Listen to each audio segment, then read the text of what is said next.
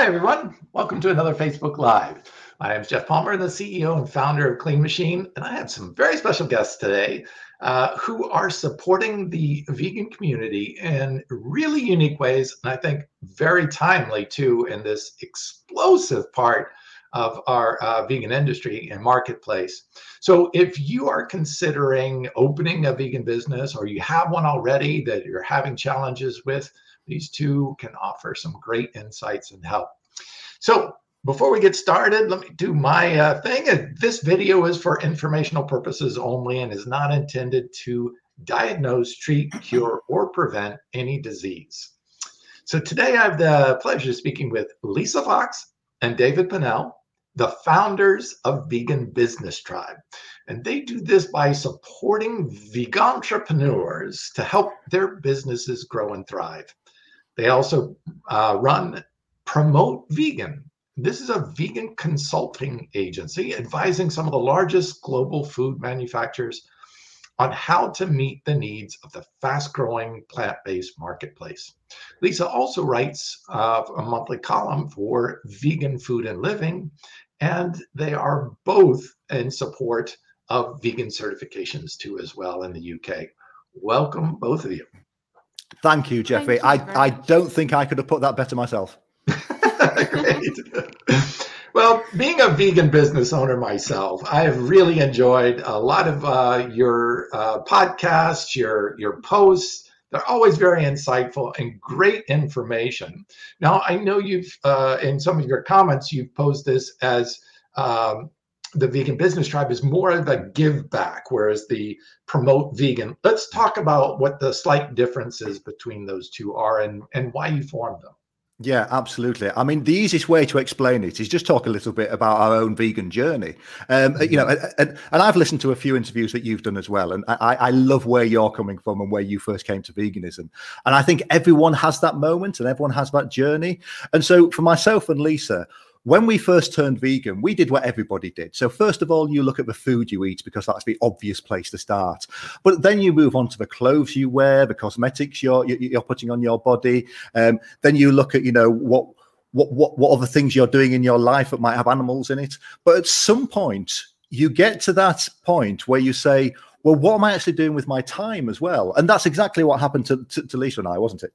Yeah, we looked at our skill set and wondered, you know, how we could actually use that, kind of veganize our skill set to help the sector and help bring about this vegan world and things. So our background was in marketing and business growth. We'd run quite a successful agency for quite a while. And so we decided to take our skill set and move that into the vegan sphere.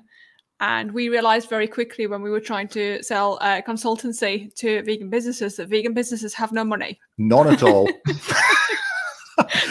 So that whole idea of taking our skill set of, you know, helping businesses grow and market themselves, you know, we were making a lot of noise about this because we're, as Lisa was saying, we're marketeers at heart. But what we found was the people who actually had the budget to engage with that and, you know, who really wanted that knowledge were the non-vegan businesses. So we started to get approached by some of the high street restaurant brands, you know, the food companies, of saying to us, actually, yes, you know, we're entering this marketplace. We don't really understand the consumer. How can you help us? So we actually fell into doing that for a couple of years, perhaps. But then we were actually asked to go give a presentation at VegFest UK at London Olympia here in the UK. And usually when I was presenting, I would be talking about vegan consumer buying behavior, you know, quite technical marketing stuff. But Tim, who runs VegFest, he said, do you know what would make a really good seminar? If you can just talk about running a vegan business and how to have a vegan business, because that's something which I think a lot of people would be really interested in. And I was kind of like, well, it's not really what I want to talk about. It's not going to attract the audience I want, but, you know, you are a friend. I'm trying to get, you know, in with the events you do. So let's try it out. Let's just do a seminar on how to run a good vegan business. And we turned up to that and we had 60 or 70 people in the room. It was standing room only. And we looked at that and then we realized, you know, this was our tribe. These were the people we were trying to help, but we couldn't help them through consultancy, through, you know, one-on-one charging agency fees. But if we could help these people in a collective way and bring them together, then we could actually work with the customers who we wanted to work with. So Vegan Business Tribe, we actually ran it completely free for the first year, didn't we, Lisa? Yeah. So we were just trying to figure out what it was that people wanted. We didn't want to put something together like we did with Promote Vegan and try and sell it and realize it wasn't going to work. It was a case of, okay, well, these people have been attracted to us and what we're doing and our message. So let's figure out what it is that they actually want. So we spent quite a while building an audience as Vegan Business Tribe and putting out this weekly content. And after we've been doing that for about 8 months, we said, okay, well, you know, we would love to help more. What would you be willing to pay for? Would you be willing to pay for the content? And they said, we love your content, but no. So yeah, they kind of, the people who've been following us built it for us based on what we asked. We said, what do you want it to be? And they said, we want help. We want things like networking as well. We want a community and we want to be brought together, and we want to have guidance with regards to what we're doing, which is where Vegan Business Tribe was actually born with regards to what it's become today, and how it's moving forward is being driven by the members themselves as well. So real collaborative birth of this. And I like that about the vegan community. And I feel that the inner support of other vegans, but also people who are interested and are open to learning, are really supportive. But we're seeing some amazing growth. And I know you feel it too, from some of the larger CPG companies that are jumping on the plant-based bandwagon right now. Now, some of them are doing it because they see it is the future, and it's where the money's going to go. And I always say, you know, that the largest companies are going to follow the money, and the money is where the consumers are. So whatever the consumers are buying, they're going to have to produce. So it's nice this, you know, for the longest time, big consumer companies were artificially creating the demand for their products. So they were sleep talking the consumer into buying their products for their reasons through marketing and advertising efforts. And they were putting out crappier and crappier and cheaper products. All of a sudden, the consumer starts to wake up and say, wait a minute, no, I should be telling you what I want to put in my body. I want something healthier. I want something more plant-based. And now the dog is actually wagging the tail instead of the other way around. And we're seeing it's so funny to see multi-billion-dollar, even trillion-dollar sectors of the industry changing for a group of very vocal people who are saying, no, I want this. Now, the whole climate change is kind of putting an onus on them to say, hey, wait a minute, this is not even sustainable. Even if we wanted to perpetuate this, it's just not sustainable as a business. We're running out of farmland. We're destroying the things. We're killing our best customers through the diet. This is not sustainable, is it? This is not good business. So when something can bring them more profit, can sell at a higher price range, can make the consumer happy, give them what they want, these are all wins. I don't care if you're a business believer or not, you're going to do it because of the money. So with all of this shift, we're seeing people come in, but we're seeing some of these companies not in touch with the mindset, not Absolutely. in touch with the consumer. And to go out there and be disingenuous with your messaging is a fatal fault. It is, but I mean, just to jump in on that, Jeff, this is such an interesting conversation to have, because what you'll actually find is that the biggest companies who are actually, making huge moves with vegan products at the moment, they are not vegan companies. And this is something that a lot of people don't realize. People like Oatly, who make the oat milk, they had one of the Super Bowl ads this year. Everyone thinks that they're vegan with a vegan message.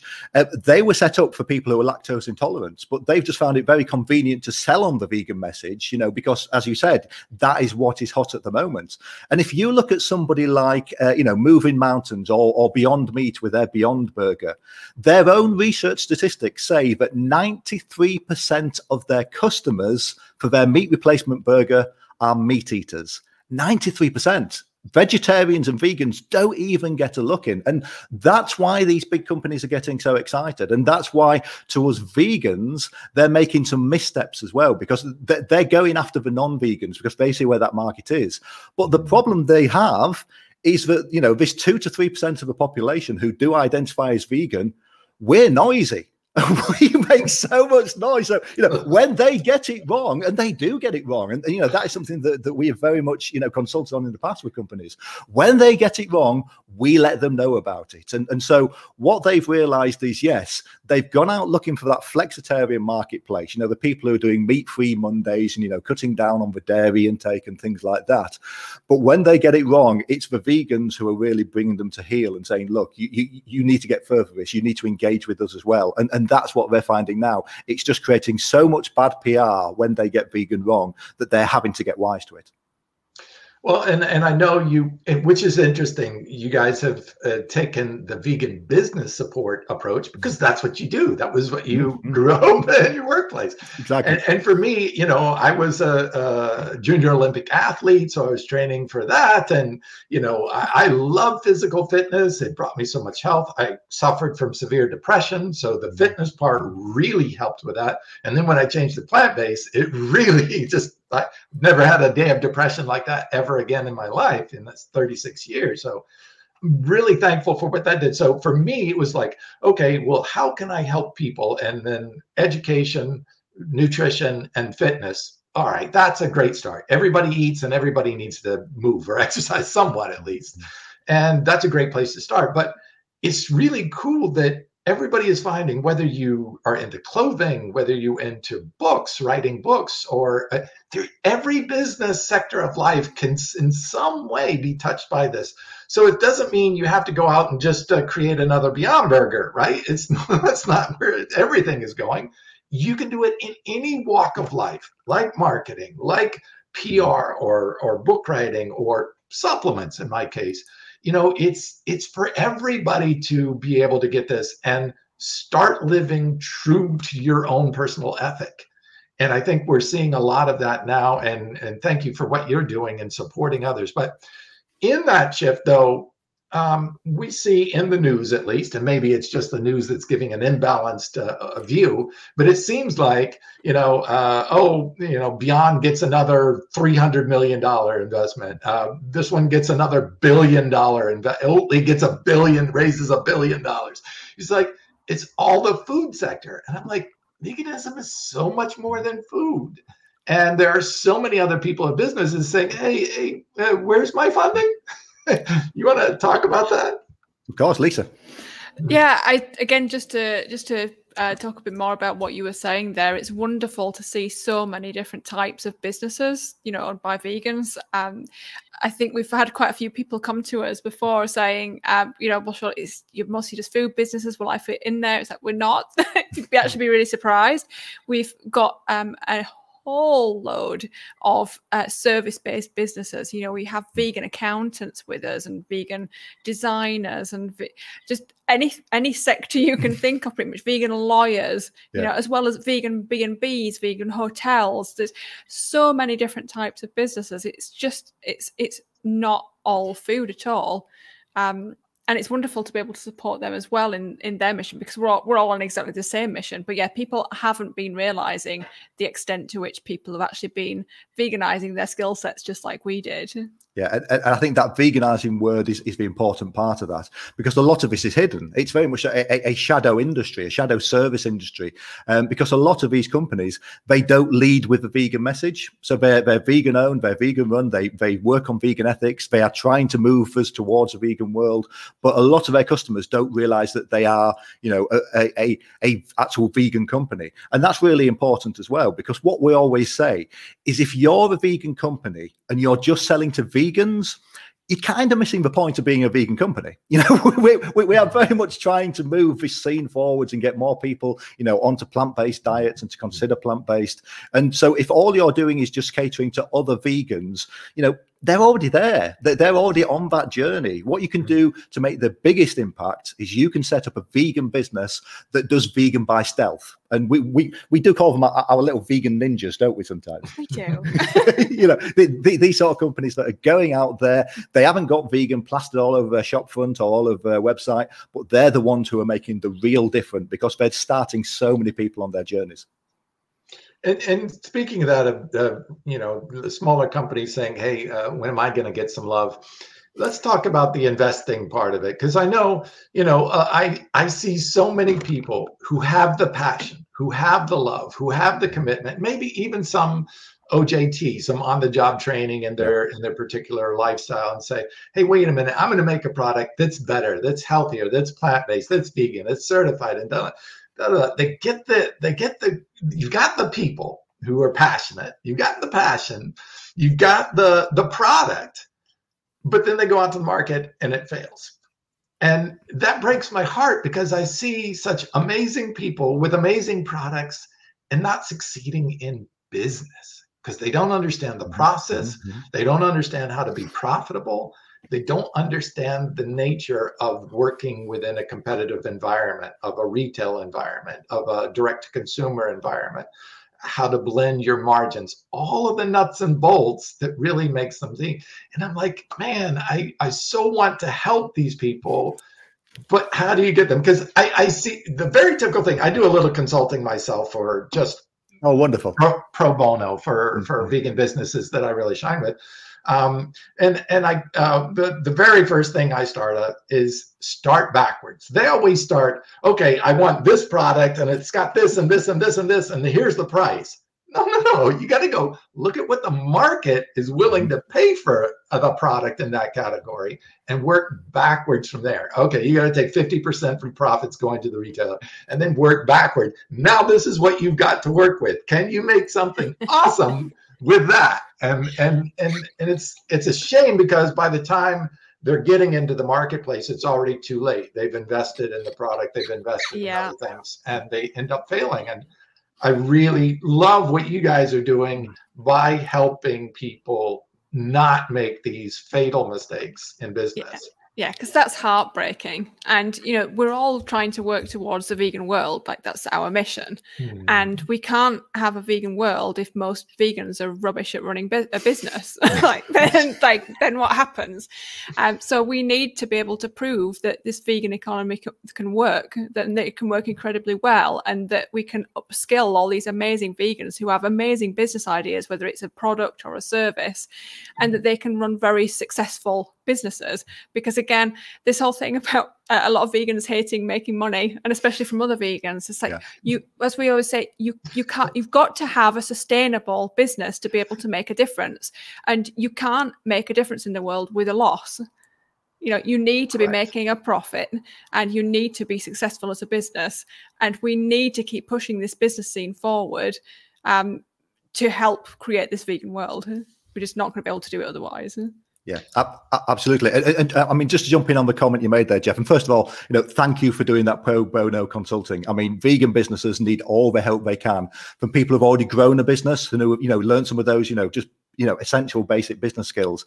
But what you said there is so many vegan businesses, they have the passion, so they come up with a product and then they take it to market. And again, completely wrong way around of doing it. You know, so too many businesses, they go out to sell what they want to sell because they want to sell that thing. And that's not the right way to build a business. The way to build a business is to build an audience first, learn what that audience wants, and then learn how to meet their demands and, you know, and fix their problems. So I think too many people go about it the wrong way. They top load a business and they will spend, you know, sometimes years getting a product right, you know, getting a website online, getting the branding before they've even sold a single thing.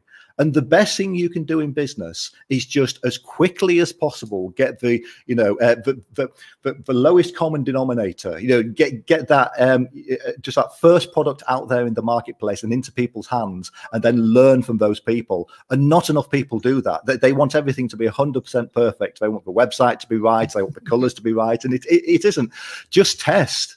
Because, I mean, myself and Lisa, we've been fortunate to run our last two businesses together. Before that, I think Vegan Business Tribe is maybe my 6th or 7th business. And what I've learned from that is the most important thing is just to test and test again. Because if you've got an idea, You don't want to waste the next 5 years of your life on that idea if that's going to be a dead end, if it's just going to fail. You want to almost try and kill that idea as soon as possible. You need to prove that it's going to work or not work very, very quickly. And again, that's the problem I think a lot of businesses do. They don't go through that fast testing stage. They don't say, let's just take something to an audience and see what the audience wants. They build the thing first. And then, you know, it's very unfortunate that they've actually built the thing that nobody's really looking for. Well, and it's interesting to get other people's feedback. And I love the way you've structured Vegan Business Tribe in a collaborative community type setting where you can breed that cross-pollination and sharing of ideas and honest feedback from a community that, you know, look, every entrepreneur that I've ever met takes so much pride in their baby that they hate hearing any critical thing. It's like their own personal human baby, you know, being criticized because they put so much of their heart into it. And absolutely, yeah, absolutely. You got to take the criticism. No, of course you do. But we are in the era where you can build a business in public now, and so many successful businesses do. You know, I mean, some of the guys I follow on Twitter who are building, guys and girls, I should say, sorry, you know, who are building amazing businesses. They're posting every single week what their figures are. You know, what they've tested this week, what parts of their business have failed, and they're doing it in public. And it's very, very, you know, it's very, very acceptable now to build a business with your audience and, you know, do it collaboratively, because the most important thing in a business is getting that feedback from the people whose problems you are trying to solve. If you are, you know, building a business, especially if you've got an e-commerce business, and the only thing you actually know about your customers is their email address and the last thing they bought, then you're in big trouble. It's a bit like, you know, trying to do a comedy routine when the audience is sat in a different room. You just don't know how they're reacting to it. So, yeah, you know, the more we can do to actually engage people with the audience they're trying to sell to, that audience will have all the answers to any problems you could have as a business. So every once in a while, companies not only become successful, but in this day and age of social media where things can go viral, they become wildly successful too fast. And they hit growing pangs, especially we're in a booming category of plant-based, which the growth by lots of different major players is we're seeing doubling, tripling over the next decade. If you hit on something, it could literally double and triple in a very short time. Can you handle the production? Can you handle the inventory? Can you handle the cash flow constraints? Do you have enough capital to meet the demand? Because being out of stock of everything for 6 months while you run another run doesn't work as a company. It's not sustainable. So you want to talk about that and just some ideas and tips for people coming to the forefront with some great ideas, but how to handle business growth in a managed growth style. Yeah, absolutely. Do you want to handle that one, Lisa, or do you want me to handle it? I'm sure you'll be able to chip in as well. But I think one of the most important things, and it's a lot more difficult than it sounds, is to, from the very beginning and at every stage throughout your business, to make sure that you're building in a scalable way, you know, with regards to how am I going to scale this? How am I going to scale this? How am I going to scale this? And you might not have all the answers, but at least if you do start booming relatively quickly, you'll have already started those kind of thought processes.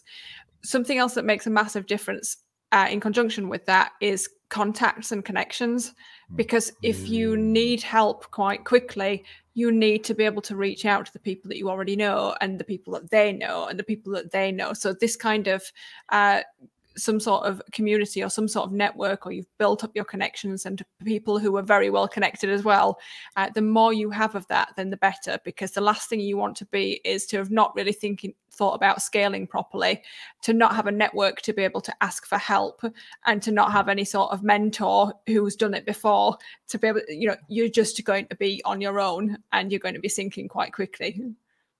Yeah, and that's such great advice, because I think the mindset for so many people, especially startups or even serial failing entrepreneurs, they have a mindset of I'm going to fail this time too, and they never prepare for success, you know, and never think of the long-term picture. And And that's a shame, because if you're not prepared for success, and when it comes, you won't be ready for it. So yeah, I actually think, Jeff, that is a really important point that we don't talk about enough, because businesses scale over time, and if you've never scaled a business before, you just don't know where to go with it. But you don't have to reinvent the wheel. If you've got a business and you think, okay, I've tested this, I've got people actually giving me really good feedback, I'm managing to make a few sales, you can just go find somebody who has scaled a similar business, and especially if it's a vegan business, because vegans, like you've just proven, love to help each other out, and we're all on the same mission. So if you can find someone who's already done it, you can go and learn from them, and that's a lot of what we try and do at Vegan Business Tribe. I mean, we go out there and we interview some absolutely amazing companies just to find out how they did it, and especially scaling, because that's the question everyone's got to have. And what Lisa was saying about mindset is just so important, because we've had some, members and businesses who have said, I can't scale because I simply can't make enough of a product. And they're still making the product at home in their garage or their kitchen or something like that. And we're saying, you've got to get out of this mindset of being a producer. If we take somebody like Miami Burger, who's one of the big meat replacement burgers, here in the UK, when he was running a when he was providing a single restaurant selling, maybe 10 burgers a day, he already had the factories lined up to make the product, because he realized that he didn't want to be sat there in the kitchen putting out these products. He needed to be able to standardize a product so that each one that got served was exactly the same. And he's now he's got into the supermarkets in the UK, he's selling all our big online retailers and all the pub chains and things like this. And from day one, he did not want to be making burgers, but I think a lot of people don't go into that mindset. They think that they need to make the product themselves, when instead a lot of the time you can design the product yourself, prove that it works, and then look at scaling up by getting someone else to do the work for you. And that's interesting too. And scaling, most people think of as applied to products, but there are definitely a lot of people who love services. But as a service, you have one person, yourself, and you have so many hours in a day. How can you scale that? Absolutely. Do you want to say that, Lisa? No.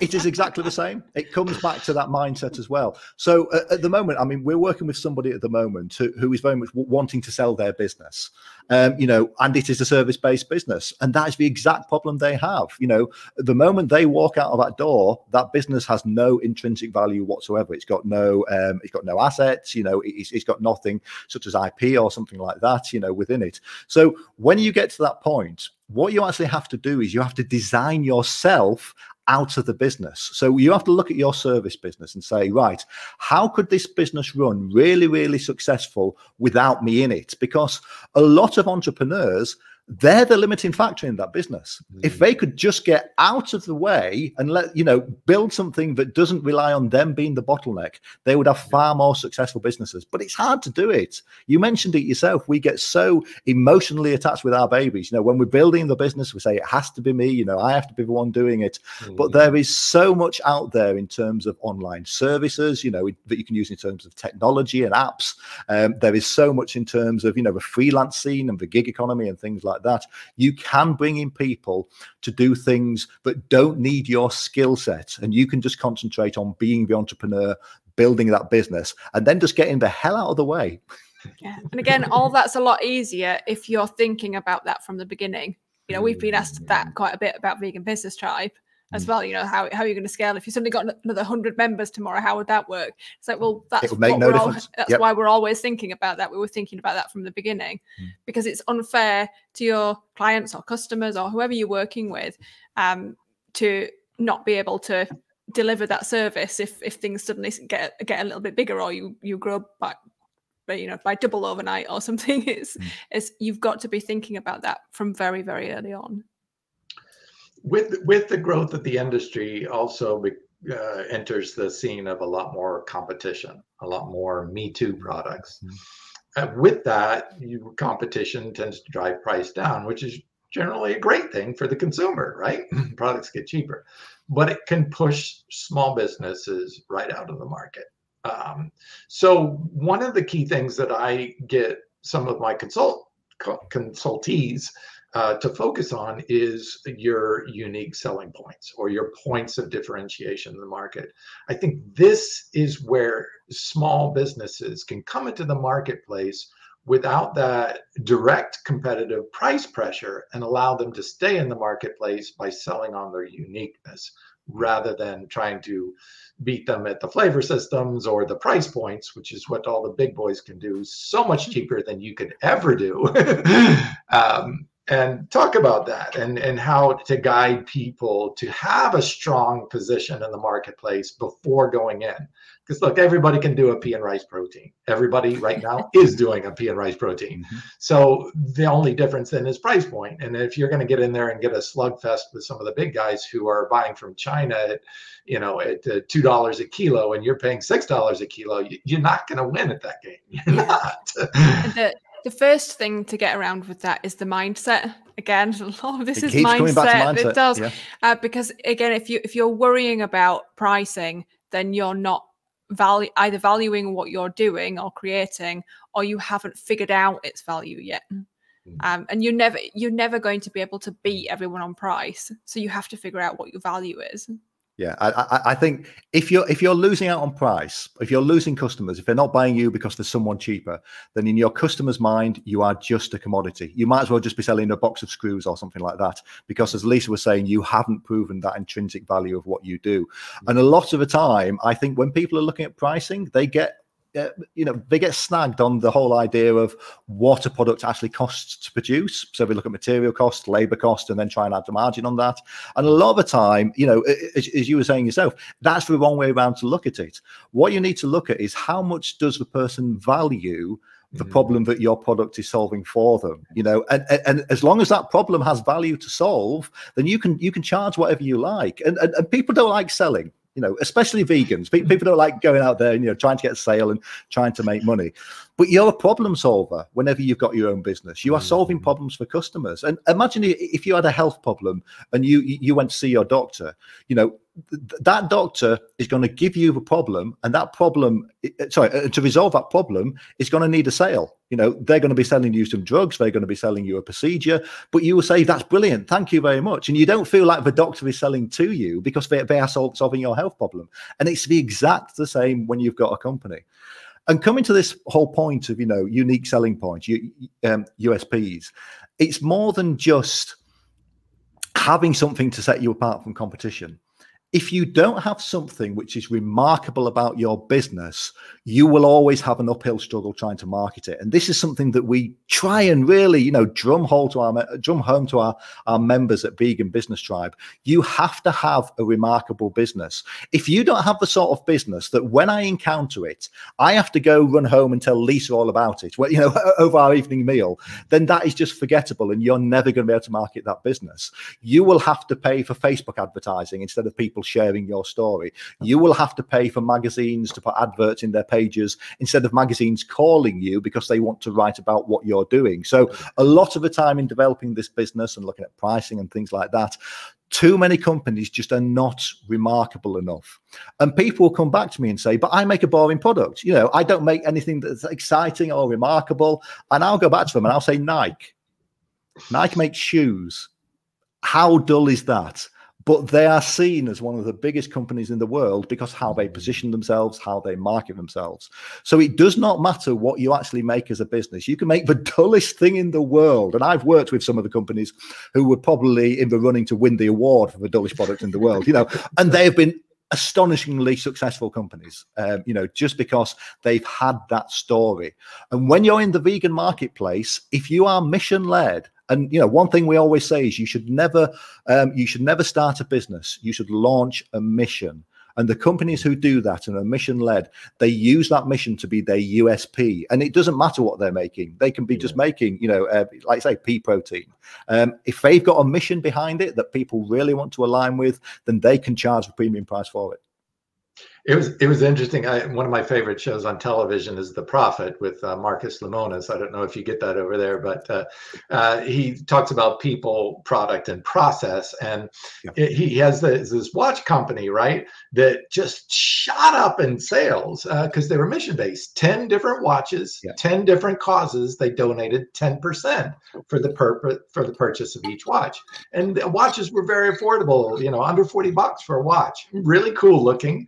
But it was the mission. People said, like, my mom died of breast cancer. I want to support that. So they had an emotional connection with it, right? They skyrocketed. They were doubling and tripling in sales, right? And then he said, what happened? Your sales not only dropped off, they dropped in half. And he goes, well, we got away from the message because our retailers didn't care about the message. They just wanted cooler looking watches. And he says, if you're going to try to go against the billion and mega million-dollar companies as watches, they can beat you at that game. What made you so successful is you were connecting with the consumer. When you talk about mission-driven brands, guys, people, we have an opportunity here to raise the vibration, to raise the messaging of what we are doing with products. This is our time, The big businesses have had zero ethic. It was all about the profit and the bottom line. We get to bring something new. Like every single one of our proteins sold, we donate a plant-based meal to a starving child throughout the world. So everything that goes through our register through credit card purchase, 3% goes to Elephant Aid. Every quarter, we do a give back of 10% of all of our sales goes to a nonprofit doing good things for the plant-based community. So this is an opportunity. Profit isn't just about, lining your pockets, getting rich in a big house and playing stuff. It's about an opportunity to change the world we live in for the better. And how is that for a legacy? How is that for life work? I love what you're talking about, Jeff. And again, thank you for doing so much, with your business, to actually be giving back to the communities and things like that. It is so important.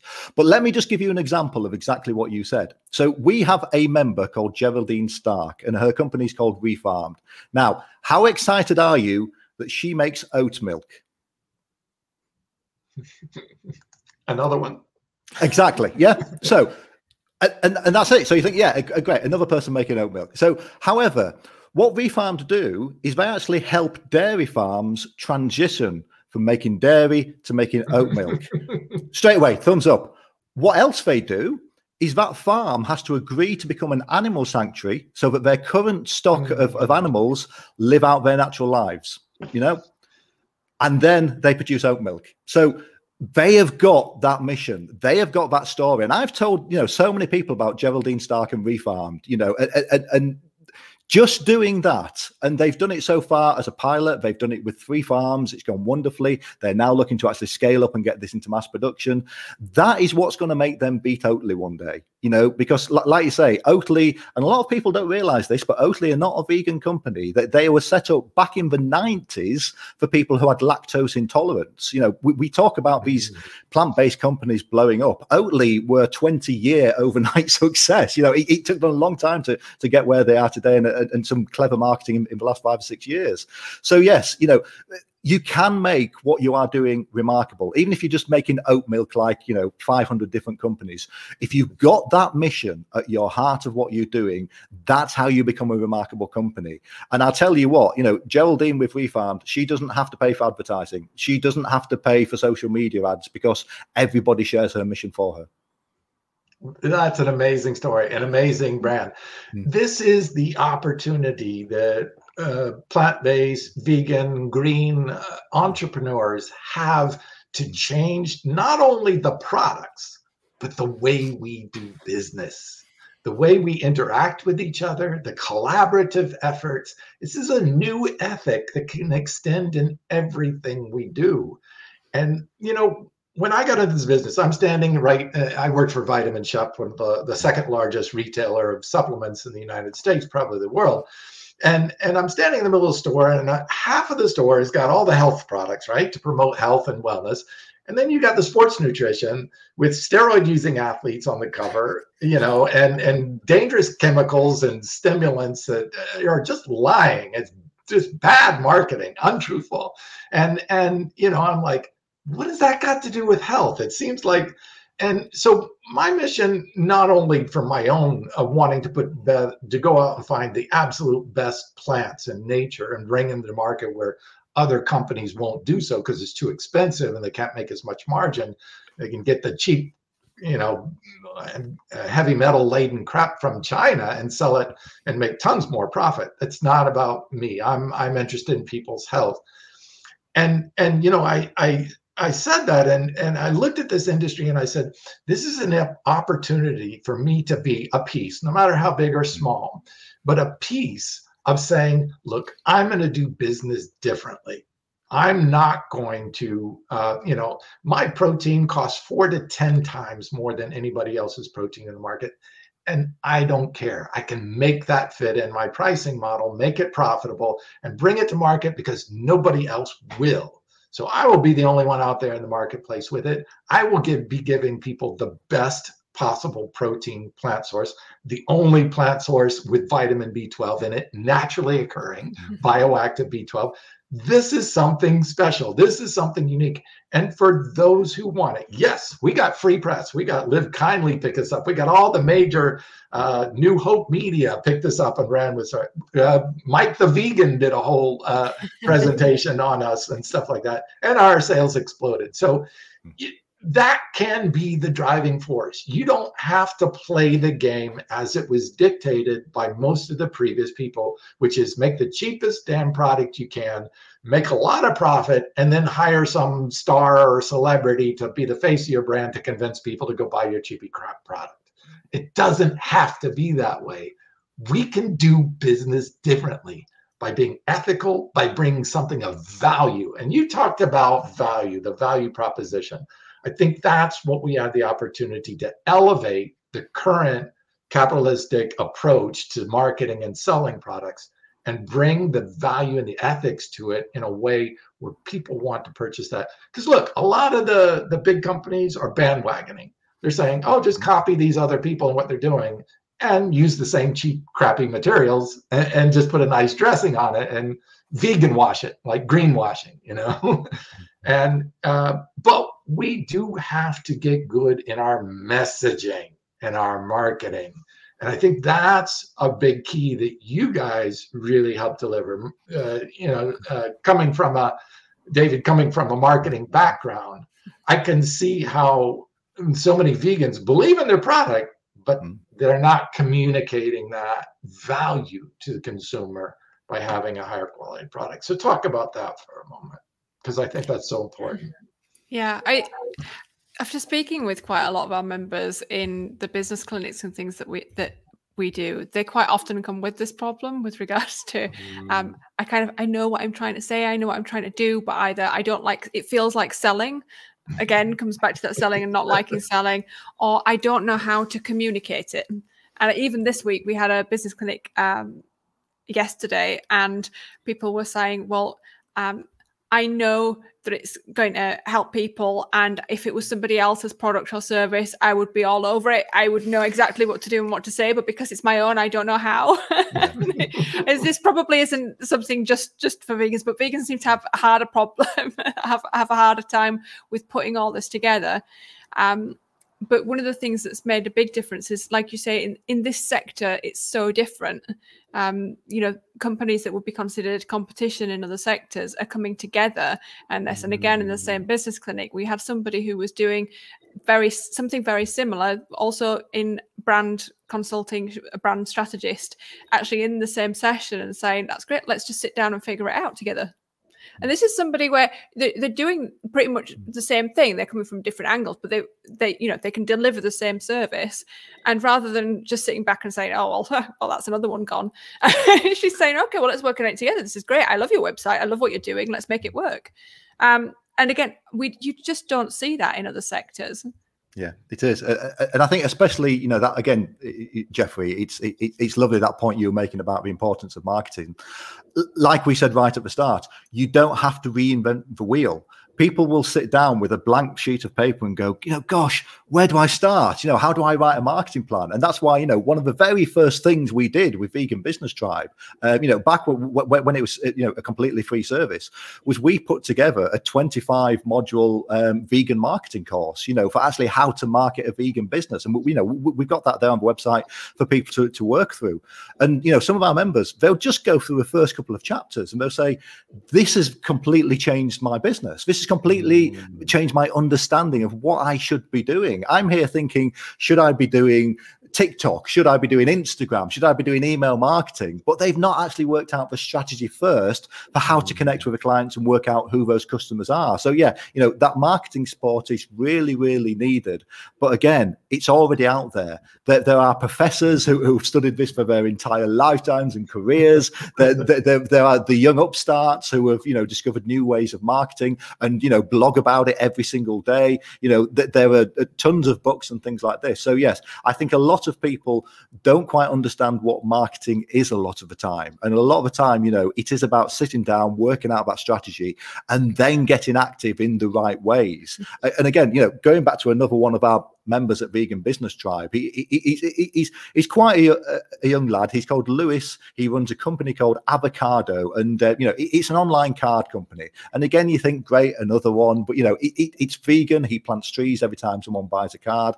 And what he actually did was he woke up one morning and said, okay, when I talk to people about my business, they 100% get it. So I just need to talk to more people. So he got a huge sheet of cardboard. He made a sandwich board out of it. So, he had a board on the front, a board on the back, and he just wrote down that avocado is a more ethical version of Moonpig. And I don't know if you've got Moonpig over in the States, but Moonpig it's the biggest online card company here in the UK. And he just walked out to his public park and he talked to people. He walked up in this sandwich board and said, can I tell you about my company? He picked up 12 new customers in 2 hours of doing that. And he knew he picked them up from that because he was giving out a special discount code when he was doing that. And I would ask people, how many new customers has your marketing got today? Has that got 12 new customers just from, moving yourself out of your comfort zone and doing something that a little bit different? But he leveraged that through social media. So he had his partner out with him taking photographs that got shared. It got picked up by his local BBC News team. They called him up. They invited him on his show to talk about his company and why he was walking around, York and Leeds wearing this sandwich board. And he got, 100 times more visibility than anything he's ever done online. And again, it's just by understanding what marketing is. And one of my huge bugbears at the moment, and I think I'm probably going to start a whole campaign about this, is we have got so lazy with marketing. We think if we cannot do it from a computer keyboard and from behind our computer screen, that we're just not going to do it. It's going to be, too much to do. But that's where the magic happens, because everyone's doing email marketing, everyone's doing social media. And if you can just step back and actually come up with a marketing strategy that, again, we come back to this word remarkable, that is when you can really differentiate themselves. And you and I, Jeff, when we started out in marketing and trying to sell a business, there was no social media. Most people didn't have email addresses. You only had an email address if you worked for a large corporation, So we had to do things like this all the time. We had to take our companies out onto the street and actually engage with our customers. And there is no mystery why some of the biggest businesses in the world, and especially the retail businesses, started out on market stalls. They started out with stalls at their fairs and things like this. Red and Dead, Poundland, some of the biggest companies in the UK and the US, they started out selling from a market stall, because that is the place where you really get to interact and understand your customer. You cannot hide away behind the computer keyboard if you've got someone stood there in front of you talking to you about your business. And as I said, we've got very lazy with our marketing. We're relying too much on the technology and not enough on the ideas. There is a difference in the marketing, though. It's not just the old standard marketing 101 concepts where you are just busy trying to convince the customer to buy. It's really more about the message and how it relates to the consumer. What I call, or what is being called, not just me, identity marketing, that connection to the customer, not just convincing or the selling. And I think that's what Lisa, what you were referring to is that a lot of the vegans are ethical based and feel like selling is like, oh God, that's so salesy. I don't want to be a salesman. I hate sales. I think it feels Jeff, wrong, you should I'm love an educator, sales. not a sales, Jeff, you should love sales, because every time you sell one of your products, you are solving someone's problem. You are making their life better. And so if you truly believe that your product makes someone's life better, then it is your duty to go out and get that product into that person's hands and improve their life. And that's what you have to remember. And that's why you should absolutely love selling your product. Yeah, don't get me wrong. It's just how you go about presenting the information that people will want the product, and I think there is a slight difference way of the old way, which is make the package look as pretty as possible, make it as cheap as possible, and put a star on there and a celebrity, and people will buy it no matter what's in the package. Right? I mean, look at the cereal aisle, especially in the United States, and there is no nutritional value in that whole aisle, yet billions of dollars worth of sales going on because of beautiful little packaging and stuff like that. We're talking about an industry that is selling something that actually promotes health, that is changing lifestyles, that is doing something of real value for the people, making their overall value of their own physical health better. And that's something you can't put a price on, but something we need to be conveying, and why that's a little bit different than the standard marketing of the 50s, 60s, and 80s.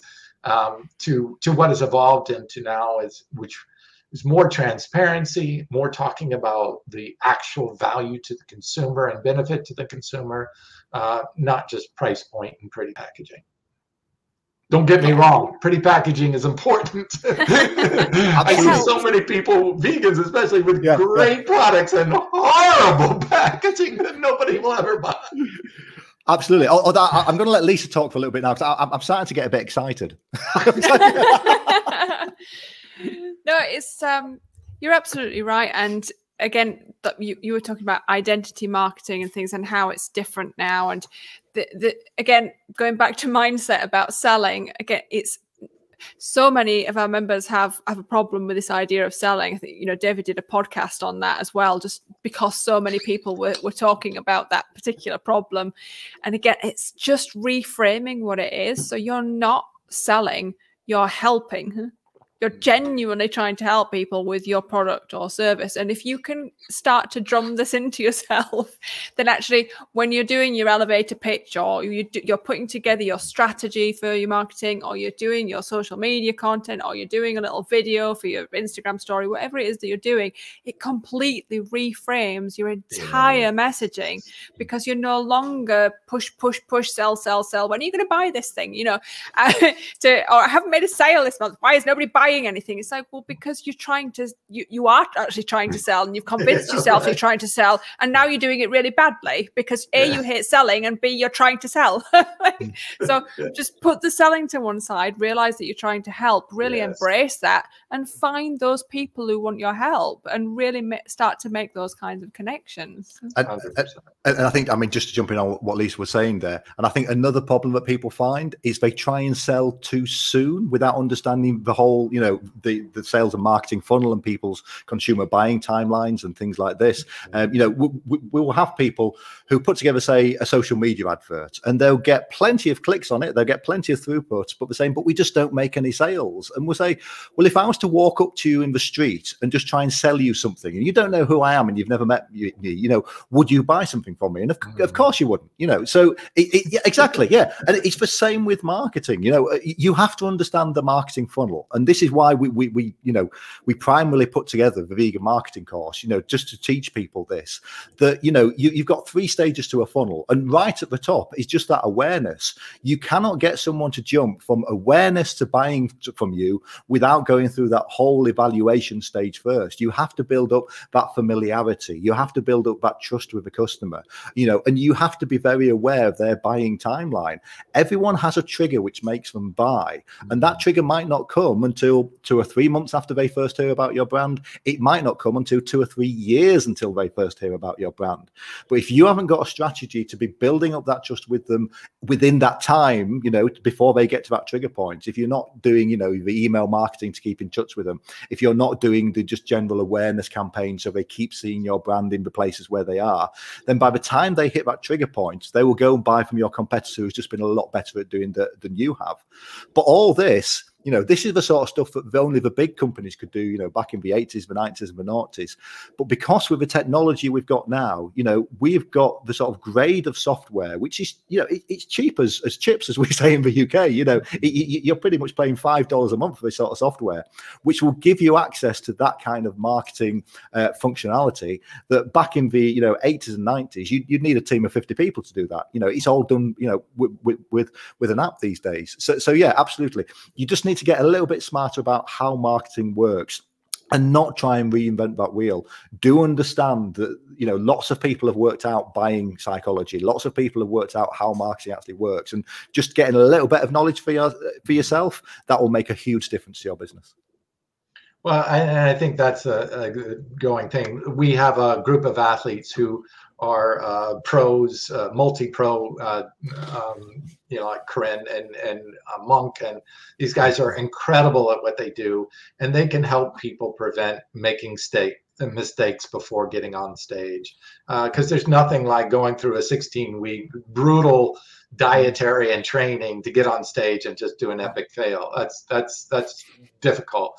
But getting a coach who can help you, tell you exactly what to expect, what's going to happen, and keep you on track to get you on stage and actually place, that's a whole different experience. And that's the difference coaching can make, whether you're in business or trying to take the stage as an athlete.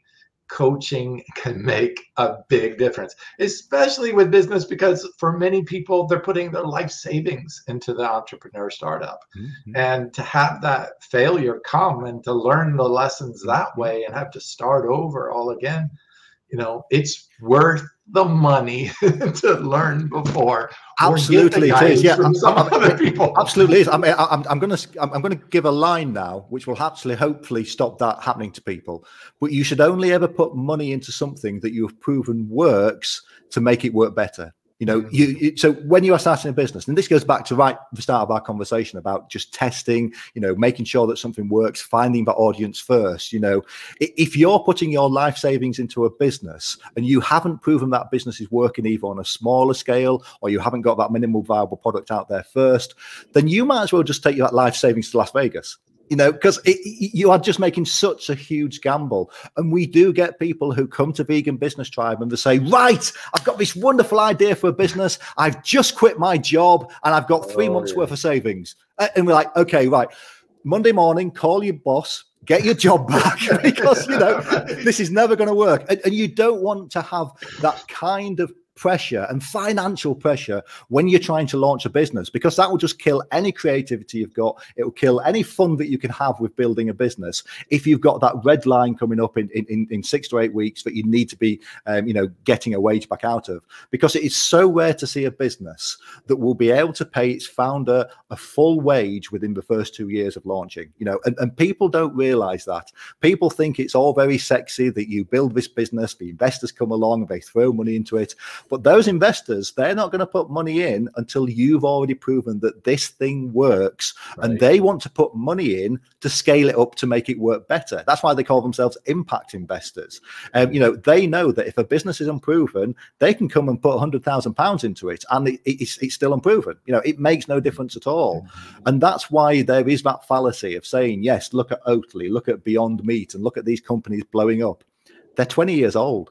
You know, as I said, you know, Oatly started in the 90s. Beyond Meat started in the 90s, you know, and it took Beyond Meat, I think, 8 years to get their first product to marketplace.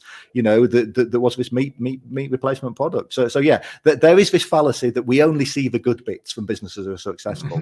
We only see the people who have, you know, already put in the sometimes tens of years of work to get to where they are, and we think they're some kind of overnight success. So yeah, absolutely. You know, go into it with a different kind of mindset. project. Don't just throw all your money into something that you haven't proven yet. It's better to spend 2 years proving that 10 things don't work and still have the job and still have the life savings than just, putting that money into a hunch. Yeah, my salary for the first 4 years of our 8-year business. Absolutely, exactly. Vegan Business Tribe for the first year, it was paid for by the consulting work we were doing with the non-vegan companies. So Lisa used to call it our Robin Hood exercise, which was absolutely wonderful. Everybody saw our businesses grow, launching new products, and they're like, wow, you must be rich now. And I'm like, no, but I'm not making a penny. But not enough people talk about that. We all hide it. We don't want to hide, have that side of business. And we actually had a panel discussion on this about, the things that we don't talk about in business. And this was one of those things. People don't talk about the money and the debt that they get into when launching a business. They don't mention that they maxed out every credit card they could get their hands on to launch a business, and it took them 12 years to pay it all back. But you don't see that because they've got 100,000 Instagram followers. So absolutely, yeah. And again, coming into a community like ours, talking to people who have built businesses, myself and Lisa included, these are the sort of things which is really, really important. And if I can stop someone losing their life savings because they just haven't tested their business first, or they haven't built an audience, they've tried to launch when they've got no audience to launch to, if we can just save 1 or 2 people doing that, then absolutely we have done our job.